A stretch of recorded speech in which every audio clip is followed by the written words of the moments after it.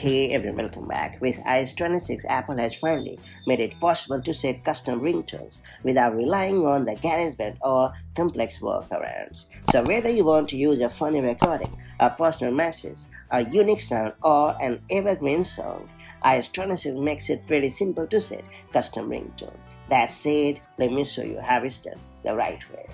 So first and foremost, ensure that the audio is no longer than the 30 seconds, and if needed, make sure to trim your audio and save it in the Apple Files app. And then you have to tap on your audio and hit the share icon. And when the iOS share sheet appears, you have to hit the more option. And then you have to choose use as ringtone option.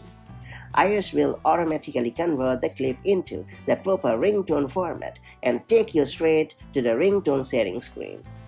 You will now see a preview of your new ringtone and can choose whether to use it as your default ringtone, assign it to a contact, or just save it. Alternatively, you can just head over to the Settings app on your iPhone.